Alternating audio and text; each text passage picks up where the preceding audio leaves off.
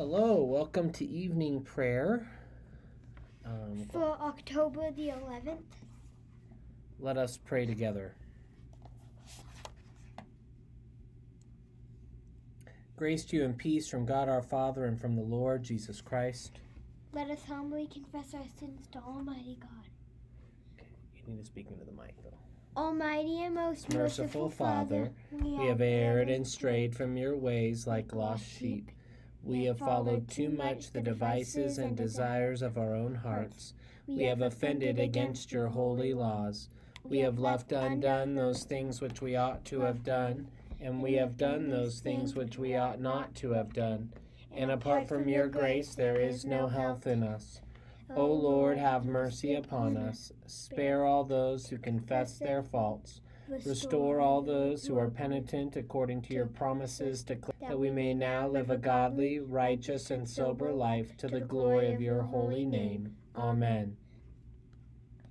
Grant your faithful people, merciful Lord, pardon and peace, that we may be cleansed from all our sins and serve you with a quiet mind. Through Jesus Christ our Lord. Amen. There you go. Stay at it. Okay, go ahead. O Lord, open our lips. And our mouths shall proclaim your praise. O God, make speed to save us. O Lord, make haste to help us. Glory be to the Father, and to the Son, and to the Holy Spirit. As it was in the beginning, is now, and ever shall be, world without end. Amen. Praise the Lord. The Lord's name be praised. O gladsome light, pure brightness of the ever-living Father in heaven, O Jesus Christ, holy and blessed, now as we come to say it, the setting of the sun, and our eyes behold the vesper light, we sing your praises, O God, Father, Son, and Holy Spirit. You are worthy at all times to be praised by happy voices, O Son of God, O Giver of life, and to be glorified through all the worlds. Our psalm today, Our psalms for today begin with Psalm 59. I will start us off. Deliver me from my enemies, O God. Defend me from those who rise up against me. O deliver me from the evildoers, and save me from the bloodthirsty. For behold, they lie in wait for my soul. The mighty are gathered against me without any offense or fault of mine, O Lord. They run and prepare themselves without cause. Arise therefore to help me, and behold. Rise up, O Lord God of hosts, O God of Israel, to visit all the nations, and be not merciful to those who offend with malicious wickedness. They go to and fro in the evening. They howl like dogs and run about through the city. Behold, they boast with their mouths, and taunts are on their lips. For they say, who will hear us? But you, O Lord, shall hold them in derision, and you shall laugh all the nations to scorn. My strength I will ascribe unto you, for you are the God of my refuge. God shows me his plenteous goodness, and God shall let me look in triumph upon my enemies. Slay them not, lest my people forget it, but scatter them abroad by your might, and put them down, O Lord, our shield. For the sin of their mouth, and for the hope, and for the words of their lips, they shall be taken in their pride, because their talk is cursing and lies. Consume them in your wrath, consume them that they may perish, and know that it is God who rules in Jacob and unto the ends of the world. In the evening they will return, howl like dogs, and run about through the city. They will run here and there, don't touch them. They will run here and there for meat, and growl if they are not satisfied. As for me, I will sing of your power, and will praise your mercy early in the morning. For you have been my defense and refuge in the day of my trouble. Unto you, O my strength, will I sing, for you, O God, are my refuge and my merciful God. Psalm 60. O God, you have cast us out and scattered us abroad. You have been so displeased, O turn unto us again. You have made the land to quake and divided it. Heal the branches, for it shakes. You have made your people to drink a cup of bitterness. You have filled us up with the wine that makes us stagger. You have set up a banner for those who fear you, that they may triumph because of the truth. That your beloved may be delivered. Help me with your right hand and hear me. God has spoken in his holiness. I will rejoice and divide Shechem and parcel out of the valley of Succoth. Gilead is mine, and Manasseh is mine. Ephraim is also the helmet for my head. Judah is my scepter. Moab is my washpot. On Edom will I cast my shoe. Over Philistia will I shout in triumph. Who will lead me into the strong city? Who will bring me into Edom? Have you not cast us out, O God? Will you not, O God, go out with our armies? O be our help in trouble. For vain is the help of man. Through God we will do great acts. For it is he who shall tread down our enemies. Psalm 61. Hear my cry, O God. Give ear unto my prayer. From the ends of the earth I will call upon you. When my heart is in heaviness. O set me upon the rock that is higher than I. For you have been my refuge and a strong tower for me against the enemy. Let me dwell in your tabernacle forever. And my refuge shall be under the covering of your wings. For you, O God, have heard my vows. And have given a heritage to those who fear your name. You shall grant the king a long life. That his years may endure throughout all generations. His throne shall abide before God forever. So, O prepare your loving mercy and faithfulness, that they may preserve him. So will I always sing praise unto your name. That I may daily perform my vows. Glory be to the Father, and to the Son, and to the Holy Spirit, as it was in the beginning, is now, and ever shall be, world without end. Amen. I do this, but our first reading is the 11th, right? Yes. Is 2 Maccabees 6. I'm going to need to copy. This Bible doesn't have the book, so I'm going to use yours. Yeah. Not long after this, the king sent an Athenian senator to compel the Jews to forsake the laws of their fathers and to cease to live by God's law, and also to pollute the temple in Jerusalem and call it the temple of Olympian Zeus, and to call the one in Gerizim the temple of Zeus, the friend of strangers, as did the people who dwelt in that place. Harsh and utterly grievous was the onslaught of evil, for the temple was filled with debauchery and reveling by the Gentiles who dallied with harlots. Please stop, Augie. Please stop what you're doing. And had intercourse with women within the sacred precincts, and besides brought it in things for sacrifice that were unfit. The altar was covered with abominable offerings, which were forbidden by the laws. A man could neither keep the Sabbath, nor observe the feasts of his fathers, nor so much as confess himself to be a Jew. On the monthly celebration of the king's birthday, the Jews were taken under bitter constraint to partake of the sacrifices. And when the feast of Dionysus came, they were compelled to walk in the procession in honor of Dionysus, wearing wreaths of ivy. At the suggestion of Ptolemy, a decree was issued to the neighboring Greek cities that they should adopt the same policy toward the Jews and make them partake of the sacrifices, and should slay those who did not choose to change over to Greek customs. One could see, therefore, the misery that had come upon them. For example, 2 women were brought in for having circumcised their children.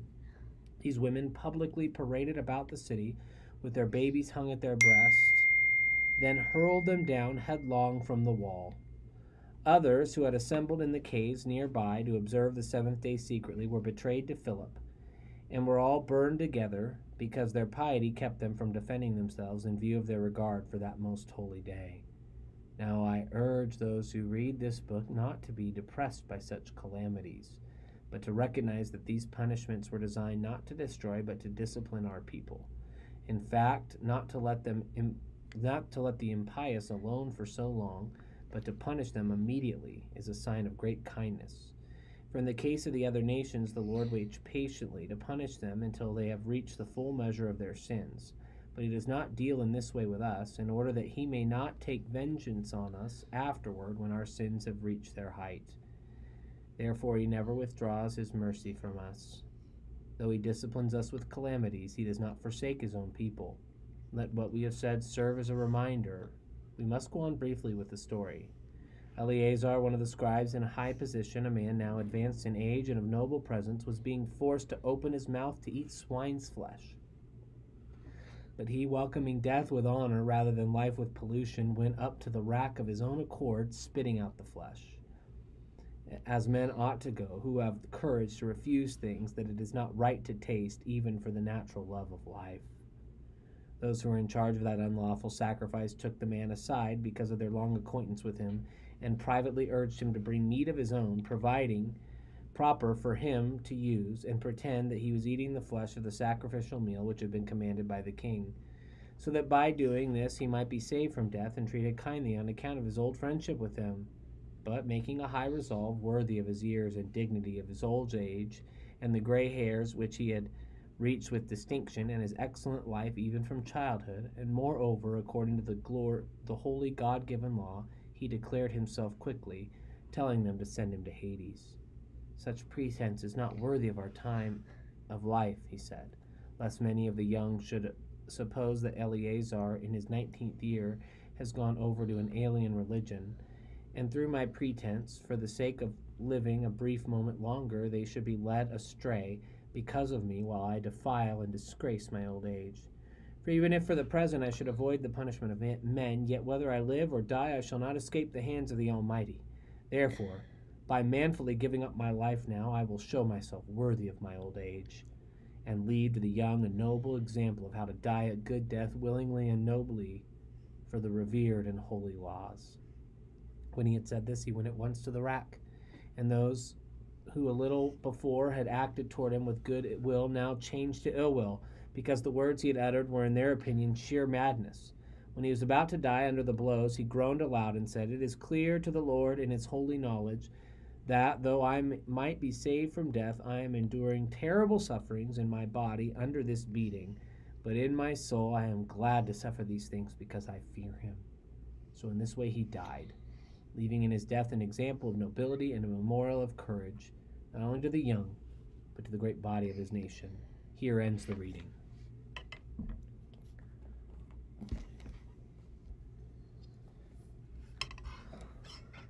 Lead us. Let's say the Magnificat. My Soul soul magnifies the Lord, and my spirit rejoices in God my Savior, for he has regarded the lowliness of his handmaiden. For behold, from now on, all generations will call me blessed. For he that is mighty has magnified me, and holy is his name, and his mercy is on those who fear him throughout all generations. He has shown the strength of his arm. He has scattered the proud in the imagination of their hearts. He has brought down the mighty from their thrones, and has exalted the humble and meek. He has filled the hungry with good things, and the rich he has sent empty away. He, remembering his mercy, has helped to his servant Israel, as he has promised to our fathers, there's Abraham and his seed forever and ever. No, Forever. Glory be to the Father, and to the Son, and to the Holy Spirit, as it was in the beginning, is now, and ever shall be, world without end. Amen. A reading from the Gospel according to St. Matthew, beginning in the 27th chapter and the first verse. When morning came, all the chief priests and the elders of the people took counsel against Jesus to put him to death. And they bound him and led him away and delivered him over to Pilate the governor. Then when Judas, his betrayer, saw that Jesus was condemned, he changed his mind and brought back the 30 pieces of silver to the chief priests and the elders, saying, "I have sinned by betraying innocent blood." They said, "What is that to us? See to it yourself." And throwing down the pieces of silver into the temple, he departed, and he went and hanged himself. But the chief priests, taking the pieces of silver, said, "It is not lawful to put them into the treasury, since it is blood money." So they took counsel and bought with them the potter's field as a burial place for strangers. Therefore that field has been called the field of blood to this day.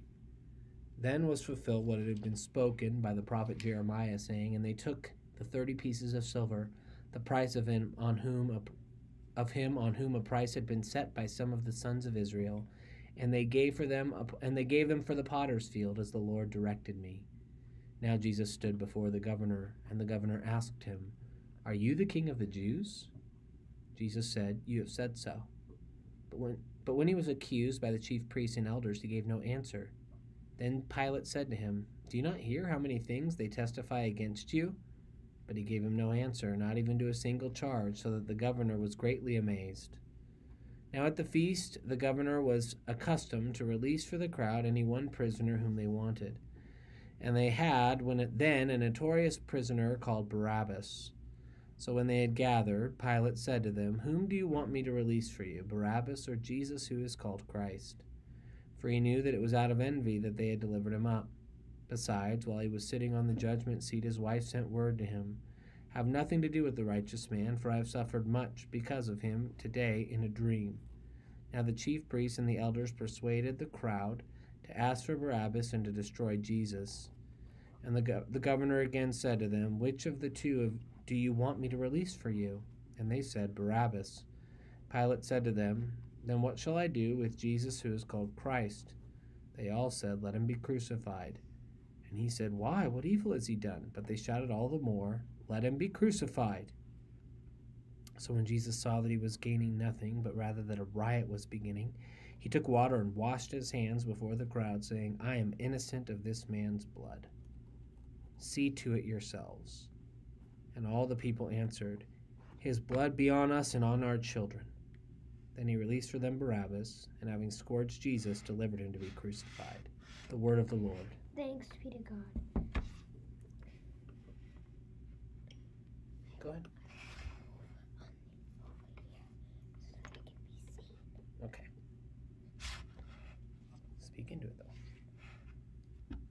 Lord, now let your servant depart in peace, according to your word. For my eyes have seen your salvation, which you have prepared before the face of all people, to be a light to lighten the Gentiles, and to be the glory of your people Israel.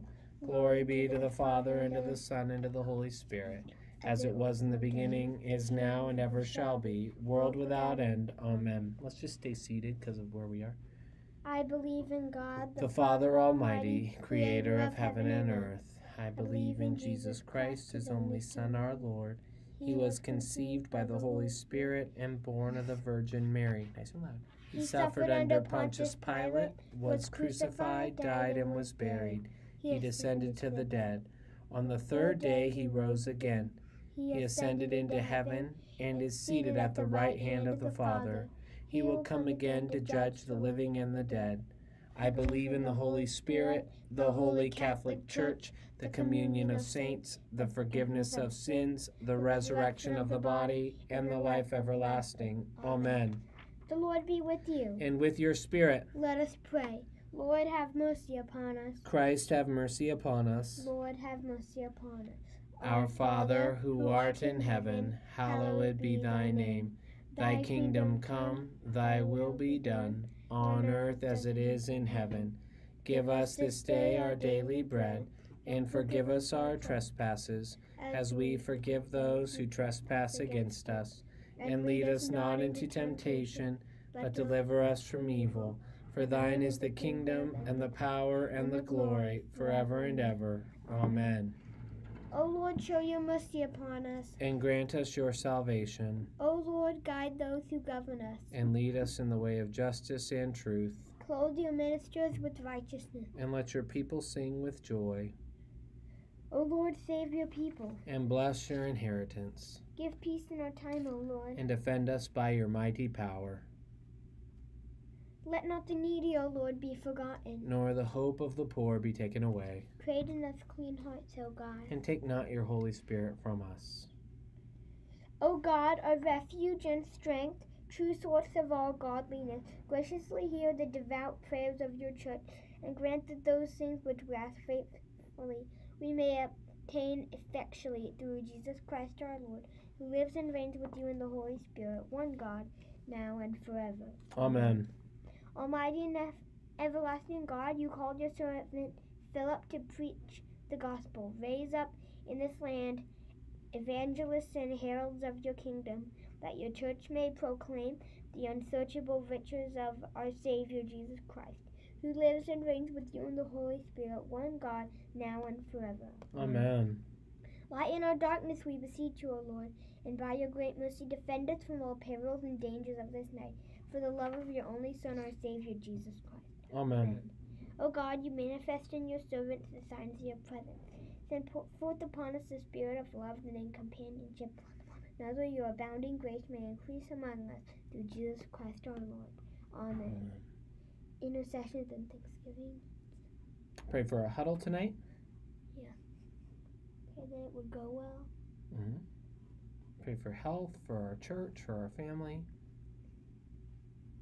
Pray that I would start eating a little more than I have.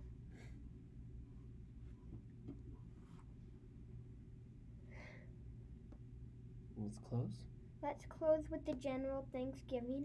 Almighty God, Father of all mercies, we, your unworthy servants, give you humble thanks for all your goodness and loving kindness to us and to all whom you have made. We bless you for our creation, preservation, and all the blessings of this life, but above all for your immeasurable love in the redemption of the world by our Lord Jesus Christ, for the means of grace and for the hope of glory. And we pray, give us such an awareness of your mercies, that with truly thankful hearts we may show forth your praise, not only with our lips, but in our lives, by giving up ourselves to your service, and by walking before you in holiness and righteousness all our days. Through Jesus Christ our Lord, to whom with you and the Holy Spirit be honor and glory throughout all ages. Amen. Almighty God, you have given us grace at this time with one accord to make our common supplications to you. And you have promised to your well-beloved Son that when 2 or 3 are gathered together in his name, you will grant their requests. Fulfill now, O Lord, our desires and petitions as may be best for us. Grant us in this world knowledge of your truth, and in the age to come, life everlasting. Amen. Let us bless the Lord. Thanks be to God. Glory to God, whose power working in us can do infinitely more than we can ask or imagine. Glory to him from generation to generation in the church and in Christ Jesus forever and ever. Amen. Thank you for joining us. Have a great day.